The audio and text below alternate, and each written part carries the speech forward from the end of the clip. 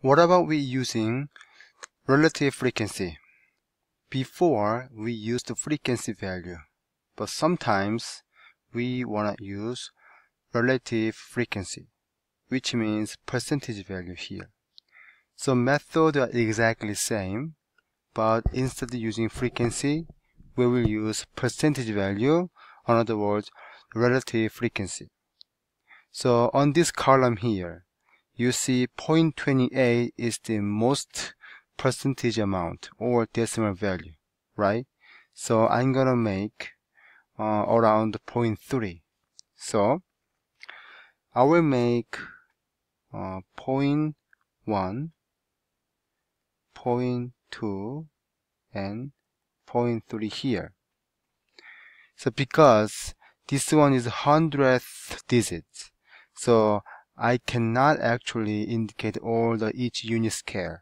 Therefore, I'm gonna make every 10th unit value, which is 0.1, 0.2, and 0.3, constructing the histogram using relative frequency. Okay, so the first thing is 0.08. 0.08 is almost 0.1, but a little bit lower than 0.1, so I'm gonna make around here, and definitely I'm gonna put 0.08 here, because this is like an estimating value, not exact scale value here, unless we're using graph paper or computer. We cannot actually get exact value. That's why I put percentile value or decimal value on top of each bar. Second one is 0.16. So 0.16 looks like between 0.1 and 0.2, but a little bit more toward the 0.2. So let's say this is 0.15, then 0.16 will be here.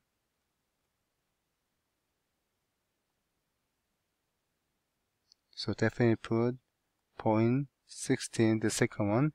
And third one is 0.28. So 0.28 is almost 0.3. So I'm gonna put until here. So which is 0.28. And then fourth one, 0.16 again. So I put 0.16, another 0.16. Then 0.08, and then 0.08.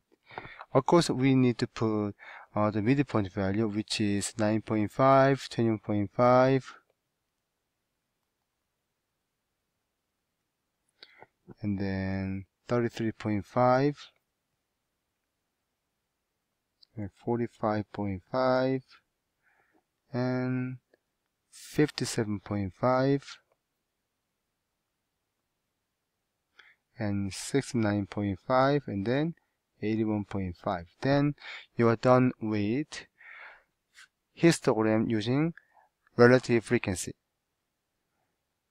Next one, we will talk about Ogive or Ogive chart. Unlike other graph, especially the polygon chart, this is kind of same as a histogram, but we're using midpoint and then connect them each other. But Ogive chart, we're using cumulative frequency value. Therefore, we're going to construct Ogive chart from our previous example. For constructing Ogive chart, we're using midpoint and cumulative frequency value. So horizontal scale will be midpoint. So I'm going to start 9.5, 21.5, 33.5, 45.5, 57.5, 69.5, 81.5 here. And when you look at cumulative frequency, the total must be 50. But I don't think I can make unit scale from 0 to 50 on this vertical bar. So I'm going to divide every 10. So 10, 20, 30, 40, and 50.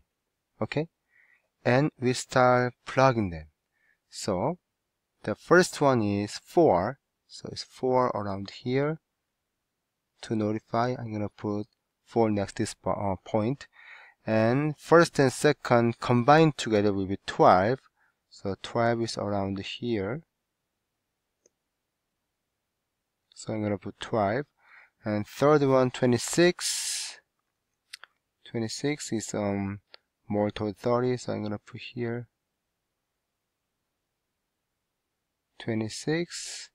And then 34. 34 is around here. And 42.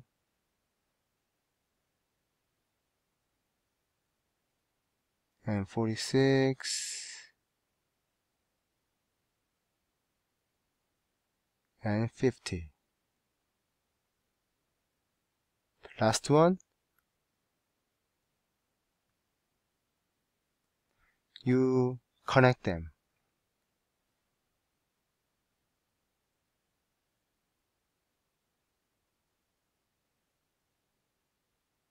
Okay. So this is the Ogive or Ogive chart for this data value.